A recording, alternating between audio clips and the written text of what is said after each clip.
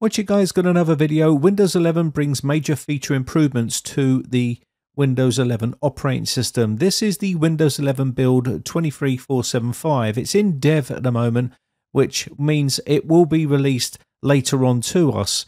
And these are some of the features that you can see once this rollout is done to you through your Windows updates. I'm going to go through some of them here and show you some of the fixes that Microsoft have done in this build, and you can take a look at them. Some of them are pretty cool, and you'll be able to get an idea of what these are. But first, let's have a quick word from today's video sponsor, CD Key Sales. If you're looking for a cheap Windows 10 Pro or a cheap Windows 11 Pro OEM key, then check the links in the video description. They're offering a 30% discount if you purchase anything on their store. I'll leave all the links for Office and Windows in the video description, and you can use my promo code capital B, capital R, 09 and apply this to your order. You will need to create an account with them. Once you've done your purchase, you can choose PayPal to pay for this, and then they will send you your product key inside your account here. And once you get your key, you'll be able to then activate your version of Windows in the Windows Activation Center. Okay, so let me just quickly show you. We're on the Insider program here on the Dev channel, and that means that we have the latest updates for this particular Windows operating system. These will be rolled out to you, as I've mentioned earlier on, and you can see here we are in the Dev channel.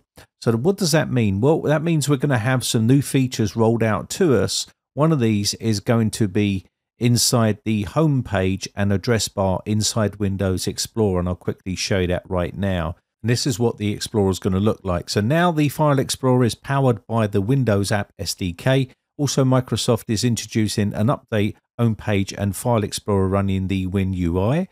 So recommended files for users who are signed in with the Azure Active Directory accounts will display as a carousel, and support files and thumbnails, which is going to come soon to this update. Quick access for favorites and recent also received an update as well, with the design based on the WinUI. Microsoft have also introducing an update address bar and search bar in File Explorer, as you can see at the top. The new address bar intelligently recognizes local and cloud folders with built-in status.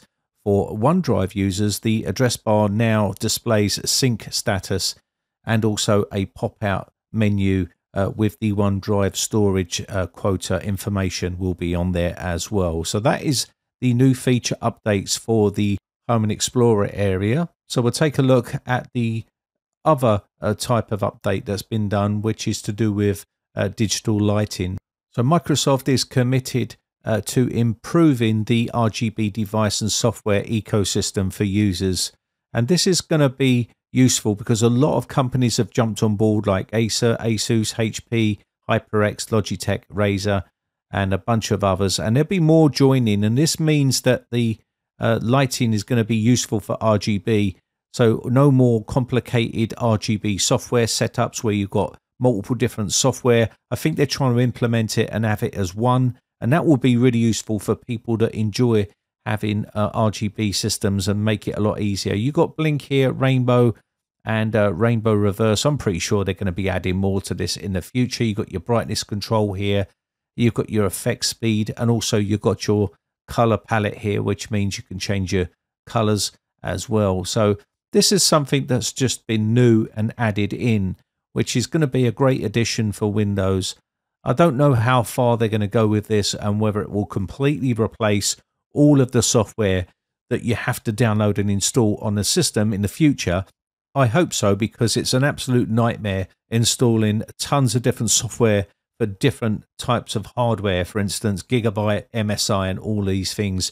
You can check out the dynamic lighting device here, and it will go through and give you more information on what I'm giving you here, because it's quite in-depth. But if it's something that's going to replace all of that, that will be fantastic, because obviously most people nowadays don't want to download extra software and put it on their system because it's added bloat.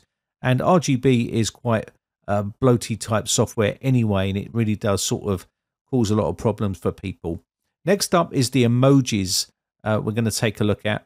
So the Unicode version of Emoji 15 is starting to roll out for the insiders on the dev channel. Users will now be able to see and search for other emojis that they want to search for in the search box here.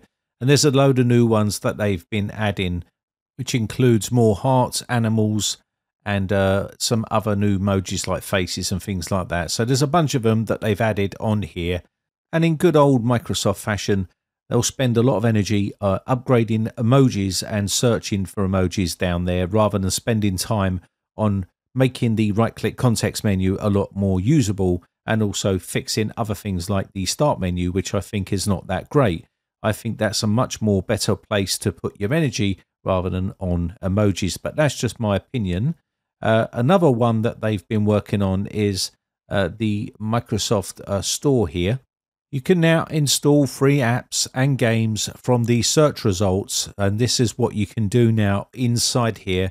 You will need to hit the library tab down the bottom here and run the update, and this will update all of the Microsoft Store here. And there's quite a big update on this, so you just have to let it run through, and then you'll be able to install free apps and games from the search results that you find. The ability to install free apps and games from the search results will begin rolling out to users on the Canary and Dev channels in March or later March, and it's now available for most users to start using today. So have a check of yours if you use the Microsoft Store. Now they've also done some other upgrades inside the Microsoft Store as well. They've redesigned the gaming and movie cards. So when you're browsing inside the Microsoft Store now, they're saying that it's even more enjoyable with the redesign of game and movie cards.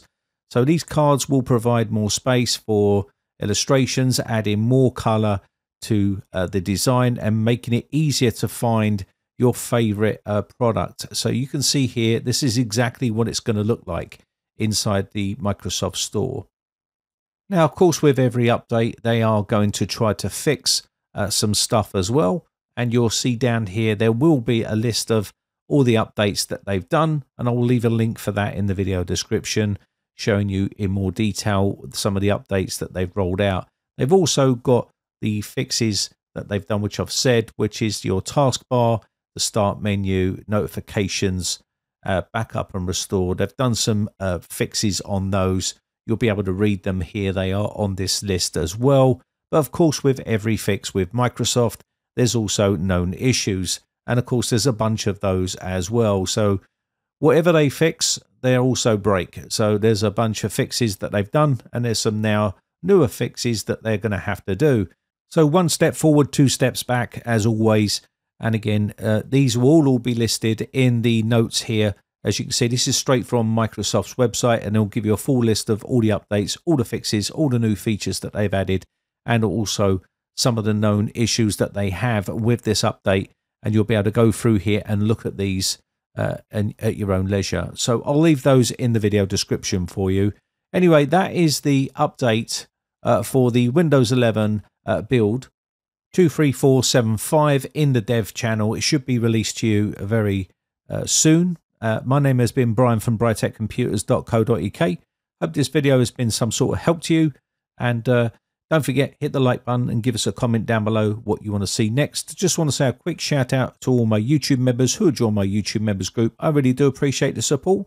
I shall catch you in the very next video, or I'll see you on the Discord server for a chat. Catch you in the next one. I hope you're enjoying this lovely weather. Bye for now.